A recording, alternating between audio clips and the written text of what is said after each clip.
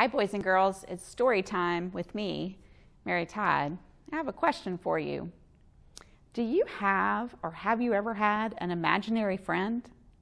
When I was little, I had lots of imaginary friends, and one of them was named Little Bear. You see him?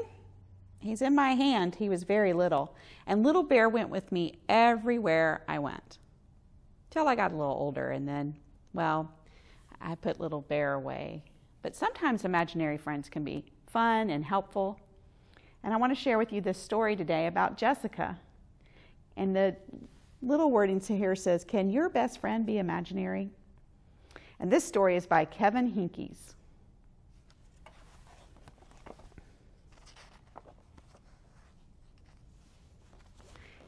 And this little girl says, "Good jump, Jessica." And she's playing jump rope with the tree.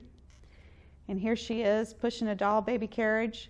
"We're almost there, Jessica," she says.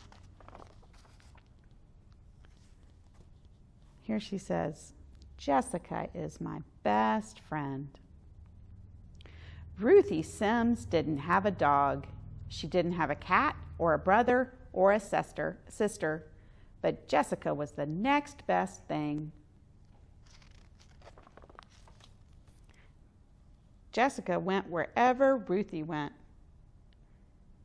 "My toes are cold too, Jessica." To the moon, to the playground, she says to the swing, "Not too high, Jessica." To Ruthie's grandma's for the weekend, she says, "Jessica's not ready yet." "There is no Jessica," said Ruthie's parents. But there was. She ate with Ruthie. "Careful, Jessica, it's hot." She looked at books with Ruthie. "Once upon a time, Jessica." And took turns stacking blocks with Ruthie, building towers. This is Ruthie, and this is Jessica. If Ruthie was mad, so was Jessica. If Ruthie was sad, Jessica was too.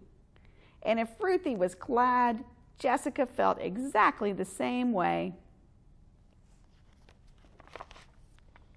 When Ruthie accidentally spilled some juice, she said, "Jessica did it and she's sorry." When Ruthie's parents called a babysitter because they wanted to go out to a movie one night, Ruthie said, "Jessica has a stomach ache and wants you to stay home."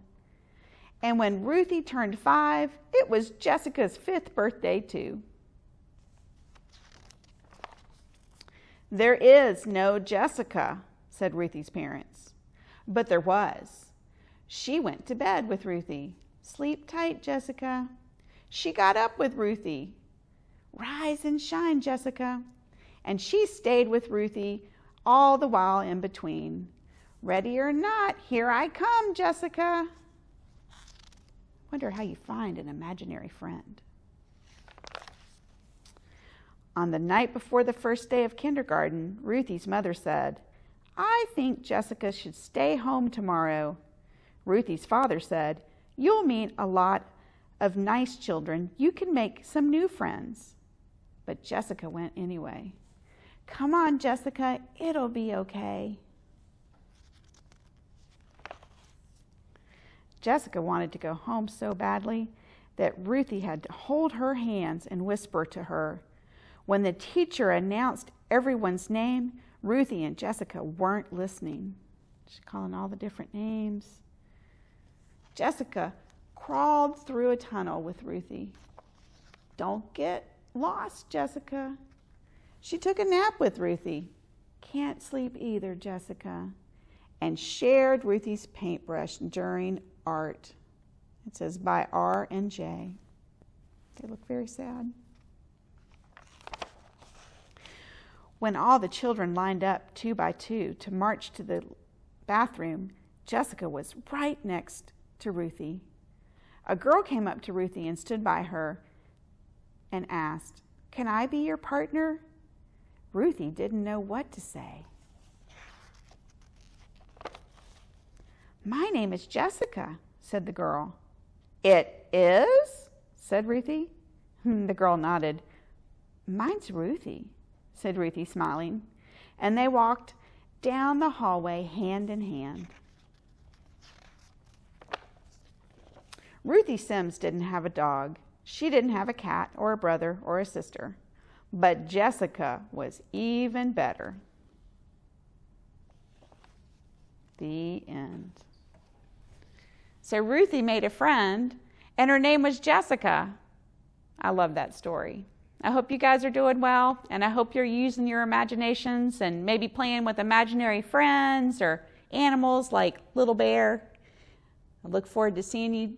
Take care. Stay well. Bye-bye.